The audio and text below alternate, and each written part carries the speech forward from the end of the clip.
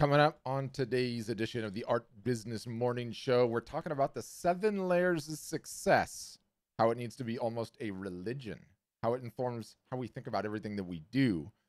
And that's it. There's a lot to unpack here, though, so let's get into it. And it should be noted that today's episode sort of builds upon the introduction to the show.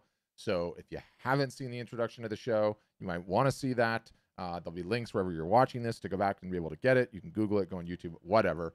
But in that episode, we sort of brushed upon, I would say, this concept of success, right? So today's episode is going to be a deep dive on the topic. So again, you might want to go back and listen to the first one. Now, let me get going on my slides. Layer number one, the true north of everything that we do, right? And you've seen the tagline for the show. It's empowering our customers to 100K a year of business. That's it, right? Our customers are Luke Skywalker and we're Yoda. That's the whole galaxy for us, pun intended. Now, 100K a year business is no easy feat, okay? And for many of our customers, that's a higher number than they're even after. But we wanted the number to be aspirational, right? Like no one's going to say like, yeah, I wanted $10,000 a year in art sales. And even if you are saying that, you have to aim for 100 grand to get to the 10 grand. So it's like a good aspirational number. And I think it's the same path if you want to sell 50,000 a year or 40,000 a year or 30,000 a year as it is to getting to 100K a year. So it's getting on the path. The job is just to get on the path. Where you get off is up to you, but get on the path, right? So let's just, for context too, let's delve into some stats. I did some Googling and fired up the Google on the internet machine. Small businesses, okay, with no employees have an average in the United States annual revenue of $46,978, right? So we're talking more than double that number. So obviously, yes, I get it. It's aspirational. 86.3% of small business owners make less than $100,000 a year in income. And the other stat that jumped out: small business owners who are self-employed, i.e., most artists and photographers, by their own incorporated businesses made a median income of 50,347. And the stats were from 2016 because these things are always trailing. So, the 100K a year number becomes even more aspirational when you sort of frame it in the context of the stats. But I know your next question, right? So you have a ton of customers that are there already? No, not a ton. Of course, we have a good clip of customers that are here, yes. But we have some that are on a journey to a 500K a year business, some that are getting close to $1 million. But most are just getting started on the journey. They're getting on the path. We have them on the path towards that 100K number, towards that goal, aspirational or otherwise, and they're taking daily steps, successful steps forward every day by day, consistently towards that spot, right? Towards that spot, towards the aspiration as big as they want to grow the business. So that's the true north metric. We felt it was a good number to base this show on. Some people say, well, I don't want to have a business that size. That's okay. That's okay. You can get off wherever you want to get off, but that's aspirationally where we are. Okay. Layer two, the only metric that matters for us. OMTM, the only metric that matters, right? And let's start with some history and ultimately, with an intro at first glance that might sound a little bit selfish. But as it turns out, both us, Art Storefronts as a business, and our customers and potential customers, and you guys listening to the show, have a massive amount in common. Most importantly, we have businesses that we need to grow. Okay? We have businesses that we need to grow. Let me give you a brief intro of the history of SaaS. SaaS is software as a service. The jargon aside, any subscription software business that you pay to help you out in your life, right? To be more efficient, accomplish your job, whatever it might be. Rewind the clock 5, 10, 15 years ago. You didn't have a lot of competition, probably had a sales staff if you had a software business. You could kind of set the terms, dictate the way things went, run demos, drag your customers around a little bit. You didn't have any competition, right? Fast forward to today, there are so many different options for just about everything out there. The competition is absolutely insane. Even if there's not an option, there's a way to cobble together and hack certain pieces of software. So it's nowhere near as easy as it used to be, right? And I always cite this stat that 99%, you can Google it, 99% of Shopify owners fail. If it's that high, who knows? But it's close to that because it's all over the internet. And the internet never lies. Larger point is that you can't, if you want to have a successful business, just sell software anymore. Those days are gone. In order to have a successful business, you need to have successful customers. That's it. That's what it is in the software business. And we believe a tremendous amount of what we're doing as a business now, what this show intends to do, is something that's going to become the norm for all SaaS companies, being that you can't just sell software and have a big business. You need to have successful customers. Okay, you need to have successful customers. What does that look like, right? That's sort of where it starts and what it looks like. Short story, there was this amazing coach, amazing leader, Bill Walsh, okay? He coached the 49ers way back in the day. He wrote this book called The Score Takes Care of Itself. Great title. The premise was that if you have a really good process, okay, a process that you gave your all to, and a system where you always work your hardest and you only accepted excellence in it, the score would take care of itself. By focusing on that, by nailing that, the score would take care of itself, right? And stated another way, that while other coaches were out there stressing frantically throughout the game, growing gray hair, right, like starting to lose it, he was cool as a cucumber. Why? Because he knew he did everything that he needed, everything that he could to take care of the score. So the score would take care of itself because he did all those things. So he's not going to be stressed about the ups and the downs and the breaks in the game and what happens with the ref and everything else. Other guys over there losing hair, pulling his hair out of his head. Those things are going to happen no matter what. The ups and the downs, those things that come at you, the breaks of the game, the ref has been whatever. As long as you've done the best that you can do, taking care of the most important stuff, the score will take care of itself. It's a fantastic premise. Worked out quite well for him. The system was amazing. Guy won everything there was to win. We don't play football. We create software. We teach our customers how to run their businesses. So how does the score take care of itself apply to us? We're a digital business. We have a marketing department. We have an onboarding staff, an outreach team. We talk to hundreds of thousands of artists, or not a week, hundreds of artists and photogs a week, I should say, on the phone. We capture emails. We email them. In total, and I didn't even mention a million other things, we are drowning in data. It would be very, very easy to effectively drown in that data and metrics and worry about the way that they move this or that, the ups and downs of the game, right?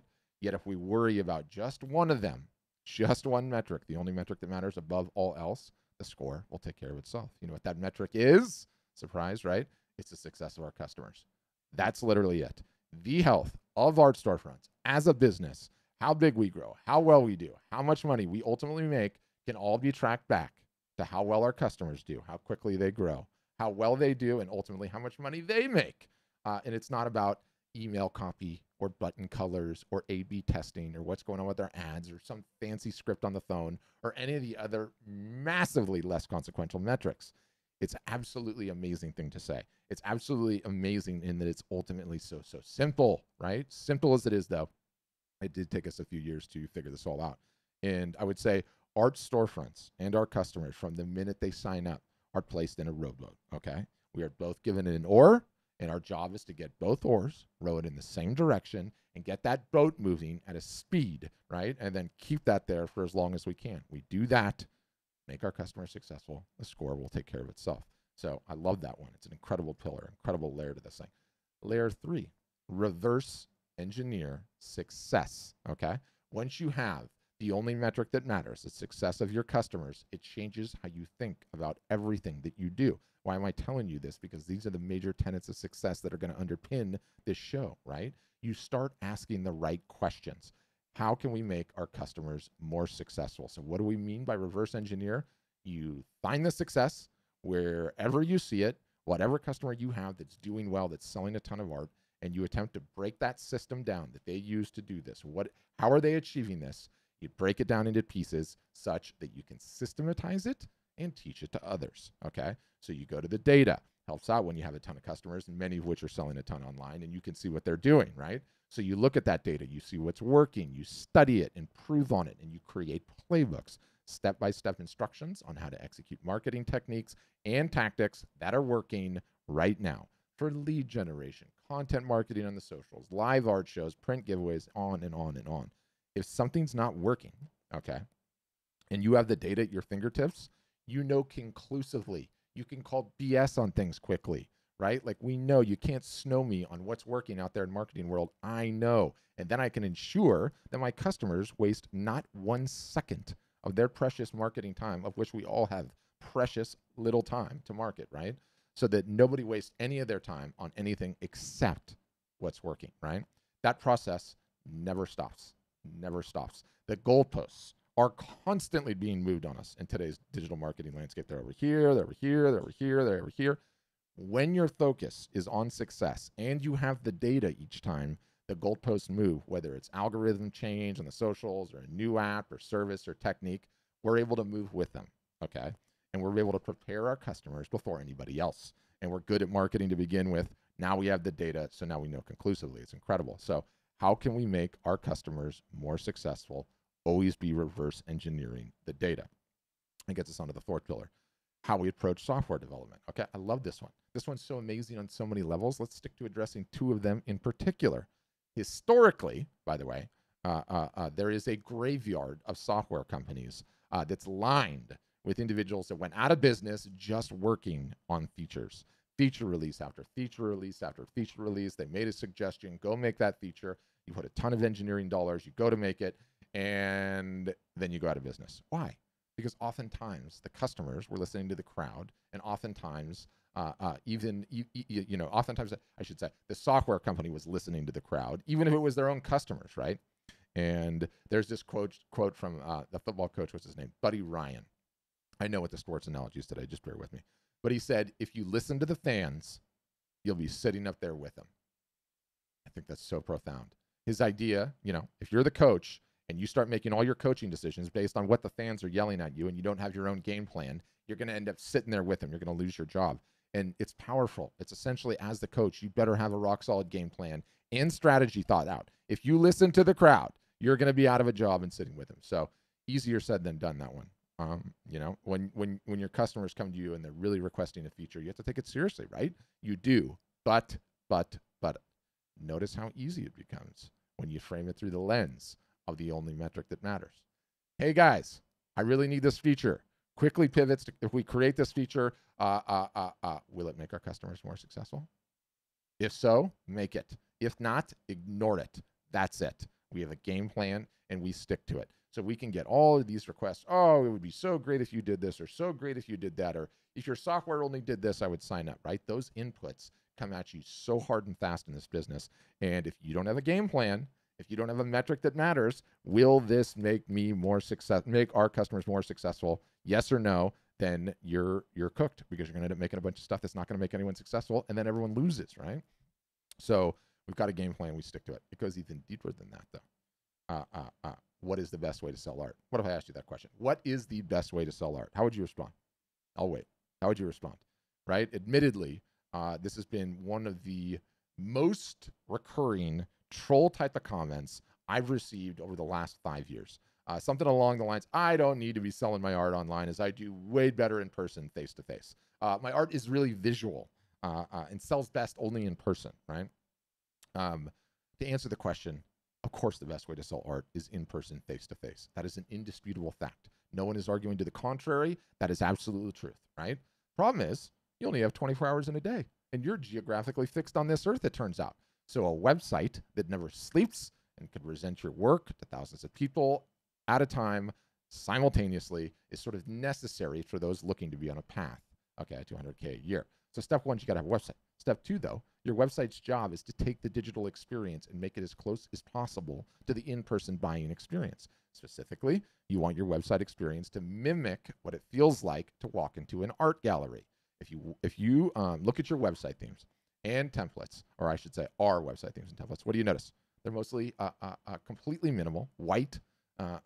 It's all about the art and it's the color. Why? That is the exact experience you get walking into an art gallery, okay? Your website should look like the experience of an art gallery. You should attempt to have a website that gets you as close as possible in a digital capacity to the offline buying experience, right? This is extremely, extremely important. And let's state it another way. If you walked into, let's just say, the Apple store today, and for the sake of our scenario, it was not crowded. You walk in, you start looking at phones. What would happen? What would happen in that case? Salesperson would walk up. They'd start answering your questions. They'd get you to the correct model. And then they'd find out any accessories you might need. Likely upsell you a case, right? Have you seen our cases? We've got great cases. Let's go over and look at those. If that's how it works in person, how can we mimic that experience digitally? That's the question, right? So we go about developing a suite of features that do just that. Also, our marketing and how we instruct our customers always to do this. So our software incorporates a proprietary cookie that lets you know when pieces your customer or potential customer looked at. We then alert you to this so that you can immediately follow up with that person, email them, start a conversation, right? So that is a perfect example of how you approach software development. And you say, that is what would happen in the real world, face to face. Let's make it in the digital capacity. Don't ever stop that process. So how do you approach software development?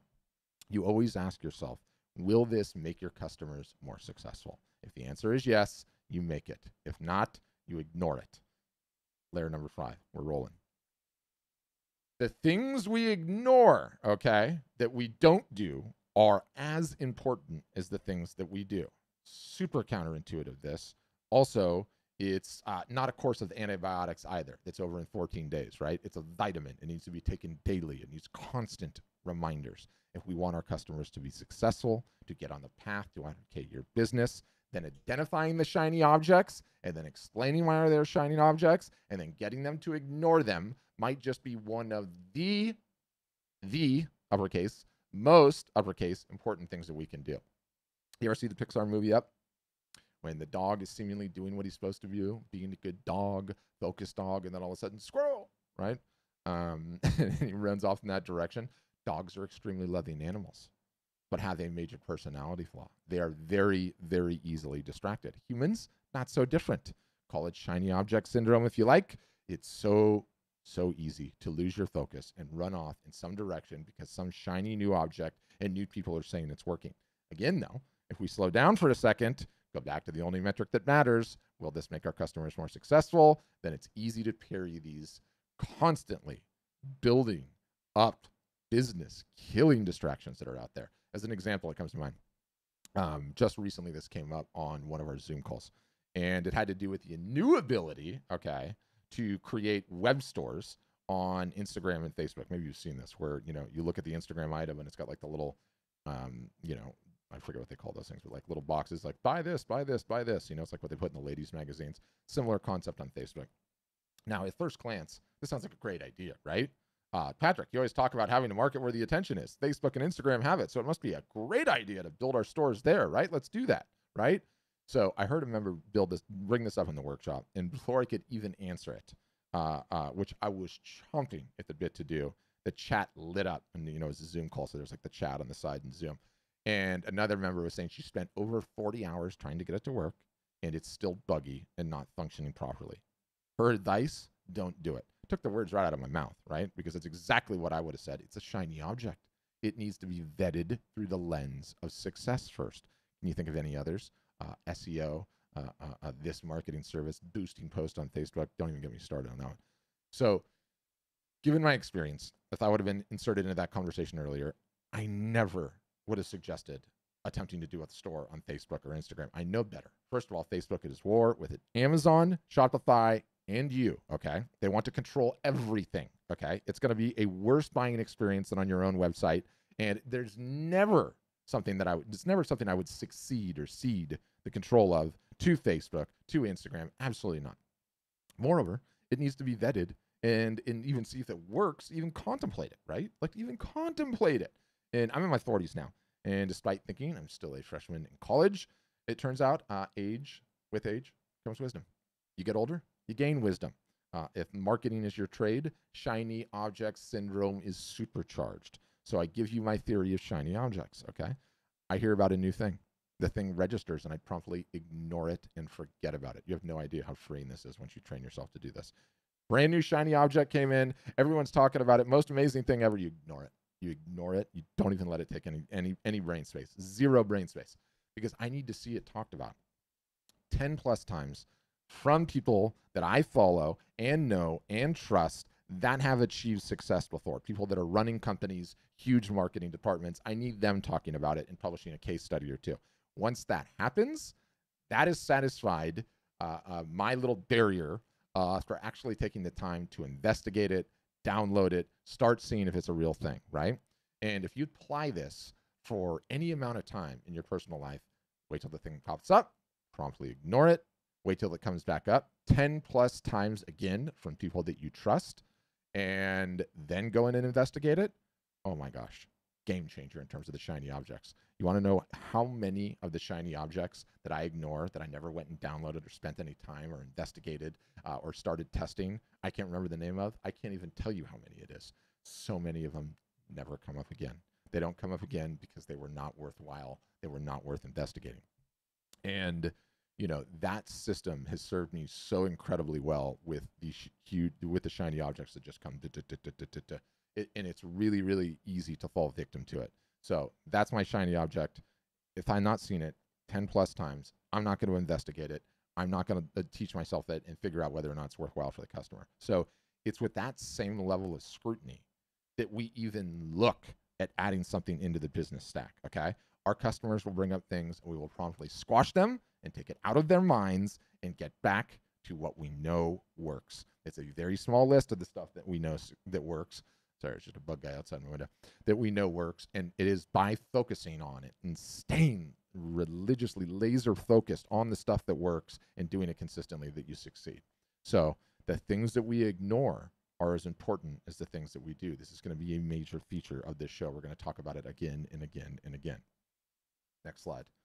Number 6, success does not matter where it comes from, nor does it matter the blend of it, right? What do we mean by that? What do I mean by that? It can be a blend of all media types. All originals, fine. Mostly originals and some commissions, great. All commissions, wonderful.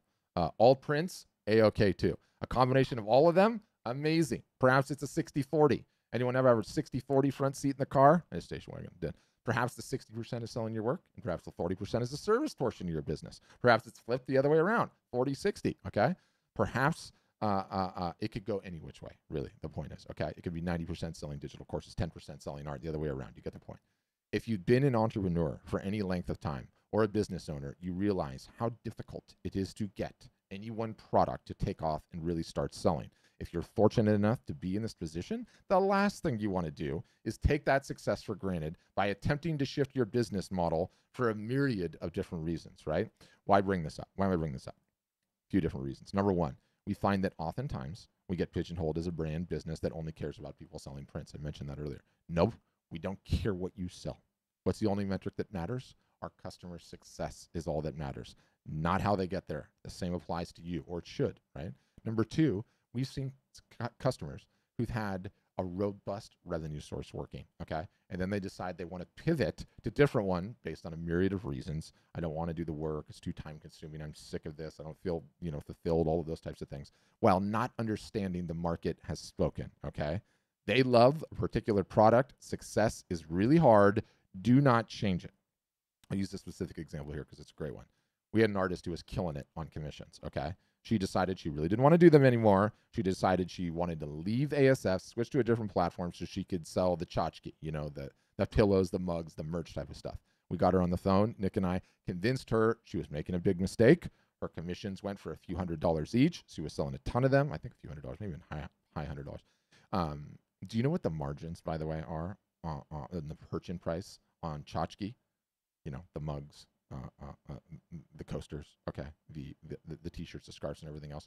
Extremely low price point, extremely low margin. Do you know how many thousands of those that you need to sell to truly generate a ton of revenue? And I'm talking a lot.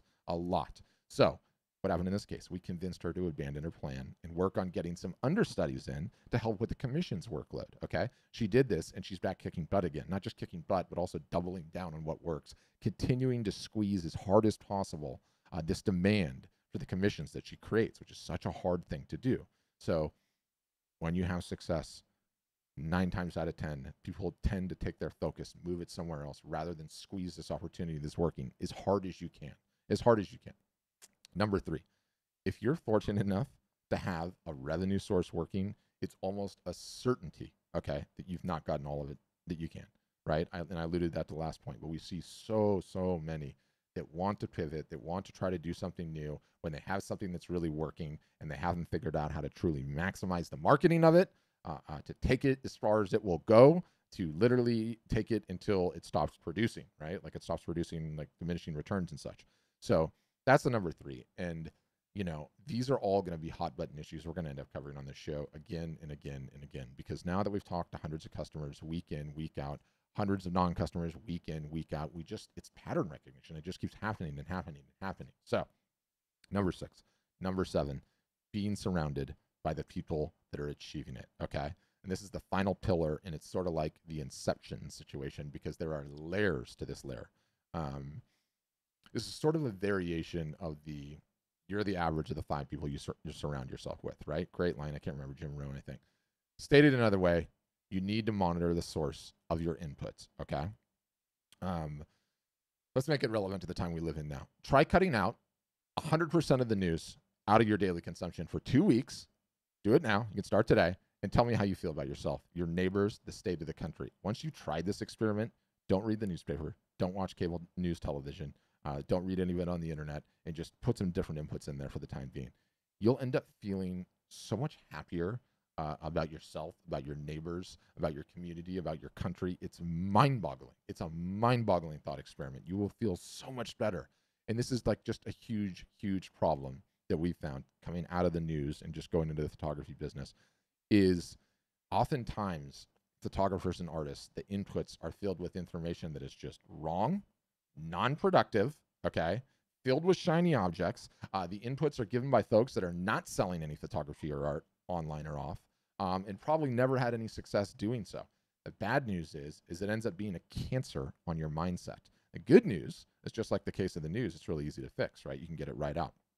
So the inputs, who you're surrounding yourself with, sort of combined, very important. The other layers have become all clear as a result of the recent pivot we've made in the business. And before we taught our customers to market and run their businesses via blog posts, a podcast, videos, playbooks, marketing calendar, private Facebook group. The Facebook group aside, it was mostly online learning, for lack of a better term, right? The pandemic hits, and we pivot to putting in a bi-weekly basis, week in and week out, Zoom calls, bunch of our customers getting on there. We teach the thing. We talk about the thing. We take in Q&A on the thing. Our customers are surrounded by their peers that are all on the exact same path working on the thing that they are. The result of this pivot has been profound, forever altering the course of this business. And one of the things that we do in these sessions is that our customer base is out there marketing. When they get a big win in any aspect of their business, the tendency is to post about it in the group. We cherry pick the best ones, get them to come onto the Zoom call and discuss what they did, how they did it, and so we can all learn from it. And this has been absolutely amazing.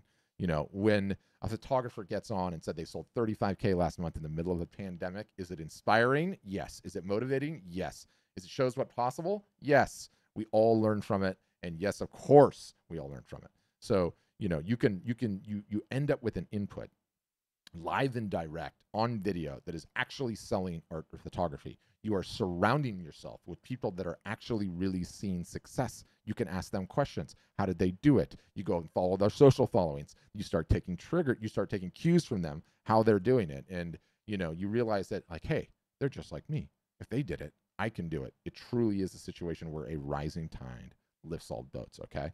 Our customers are leaving these sessions more motivated to do their marketing, to achieve, to grow their businesses. They have peer examples that they can follow, that they all can reverse engineer on their own, and keeps them on the path towards that 100K a year plus business. And so this holds true for big months as much as it does for properly executed marketing techniques.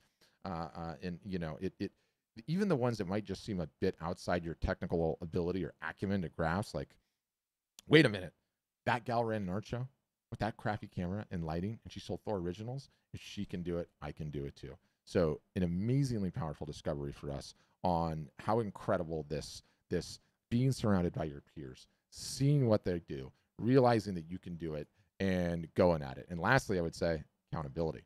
What do we know? 99% of the art business out there, solo entrepreneurs. You don't have a staff or a team or a business partner behind you. Even with that support though, okay? The entrepreneurial road, filled with ups and downs. It's great when you're up, but it can be debilitating when you're down, right? And, it's in the downs when artists and photographers tend to stop everything. Stop marketing, stop promoting, at times stop creating. You kill that momentum and you kill the business. So the group sessions actually provide accountability, and it's no different than an addict that's been sober for 10 years and still attends meetings religiously, right? They're going to those AA meetings religiously. The support and the accountability is critically important, we're finding. And the group sessions provide that accountability. And we're constantly auditing the results, getting the train back on the tracks, moving down the track, the path to 100K year business. So the Zoom sessions have been critically important in this regard as well. Will continue to be so pretty much in perpetuity. It's never going to change. So those are the 7 layers of success. And as I heard myself say all that, it sort of sounds like a sales pitch to sign up with us. And if it does, sorry, that's where it came from.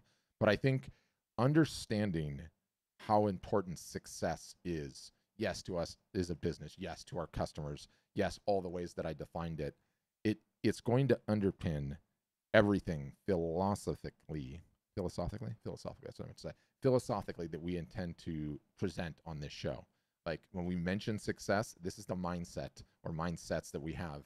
It's going to be from one of these 7 pillars. Why we're mentioning it, why we're bringing it up on this show, why we're banging a drum about it, why we want you to follow it, and whether you're a customer or not.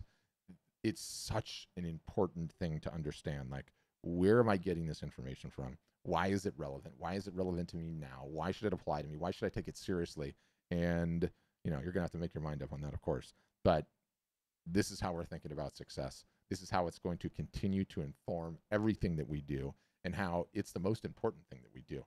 Finding out what it is, all of the 7 pillars, and going through it that way. And again, like, no different than the person going to AA. You can't just go to one meeting a month. Like, you got to stick to it and do it consistently. So that's success as we define it. Those are the layers, and that's how they fit into the path that's going to take your art business from where it is now to 100K a year. So that's what we'll be talking about, a whole lot of it, or die trying achieving it, or something like that.